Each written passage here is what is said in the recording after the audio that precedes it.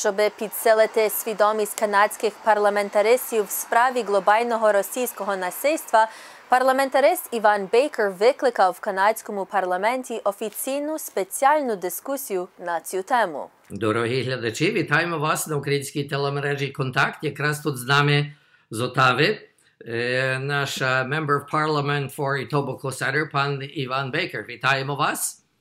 Дякую, Юрій. Так, і пане Іване, я розумію, що ви тут так дуже ретельно організовуєте дискусію на тему України нині вечором. Чи можете нам сказати, як проходить той процес підготовки того всього? То, напевно, нелегка річ, і нині перший день, що парламент скликається, правда? Так, це правда. Дякую, Юрій. Перше всього, я тільки хочу сказати, Юрій, тобі і твоїм глядачам, що від початку того, що Росія почала збільшувати армію на кордонах України, то це я дуже сильно над цим працюю, щоб заохочити, щоб Канада зробила все можливе, щоб допомогти Україні себе захистити і щоб переконати Росію, щоб далі не втручати в Україну. Тобто я маю постійні розмови з прем'єр-міністром, з міністром Жолі, з міністром Ананд, який відповідає за закордонні справи, за національну безпеку і з іншими, з депутатами, всім, що можу, щоб заохочити, щоб Канада все зробила можливо. Один з кроків, який я прийняв, є, власне, цей дебат, про який ти питав. Мені було дуже важливо, це є, те, що відбувається, те, що Росія робить, це не тільки загроза Україні, очевидно, але це загроза Європі і Канаді. Бо якщо Росія порушиться в Україну, то наша безпека Європи, безпека Канади є під загрозою. І так що я вважаю, що це є важливо, щоб всі депутати зі всіх партій мали дебат в канадському парламенті при найскорішій нагоді про цю справу, щоб поговорити, як ми можемо захистити Україну, і як ми можемо, і що Канада може зробити, щоб підтримувати Україну в цьому моменті. Так що я попросив десь 2 тижні тому так званий Emergency Take Note Debate. Це просто означає, що я попросив, щоб Government House Leader, наш міністр, який відповідає за парламент, обговорив з іншими партіями і договорився, щоб дебат відбувся сьогодні вечором про Україну і що Канада повинна зробити, щоб її підтримувати.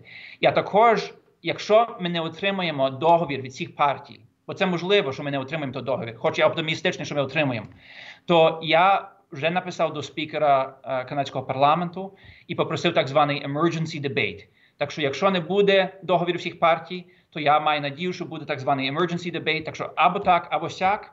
Сьогодні вечором депутати в канадському парламенті будуть мати дебат про те, що відбувається в Україні, що Канада має зробити. І це є перший день, коли парламент, скажімо, працює від часу Різдва. Так що це був найближчий момент можливий на цей дебат. Окей, то пане Іване, дякуємо, що ви знайшли час з нами поговорити. Вам і треба вертатися далі, координувати речі.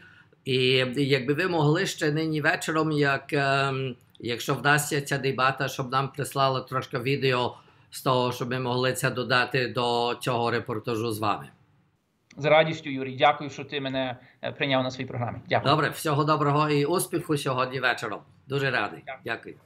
A week and a half ago, I was joined by a number of my colleagues in requesting this emergency debate. And we thought it was important because we thought it was important that members from all parts of this country and from all parties have a chance to discuss and debate Canada's and the international community's response to this crisis that is so important not only to the people of Ukraine, but to our allies and to Canada. In 2014, Russia twice invaded Ukraine, once in Crimea and then illegally annexed it, and then in eastern Ukraine. In 2014, the world did not do enough. Recently, Russia has amassed 100,000 troops on Ukraine's borders, along with significant military assets. This aggression is a major threat not only to Ukraine, but to Canada and to our allies. An invasion of Ukraine would put Russian soldiers on NATO's eastern border.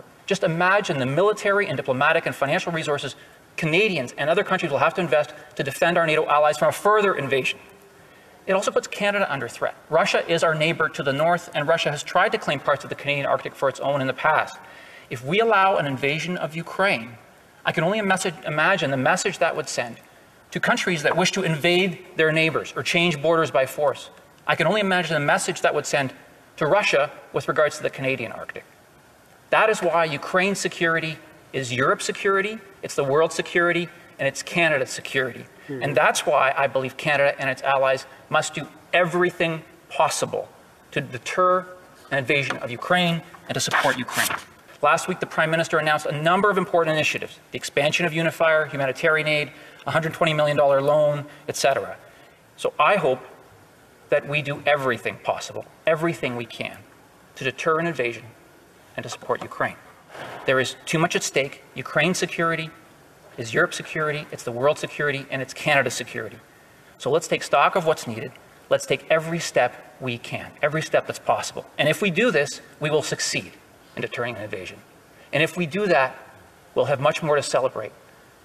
Not for 1 year, not for just another 30 years, but for generations to come in Ukraine, in Canada, and around the world. Slava Kanadi, Slava Ukraini. Questions and comments?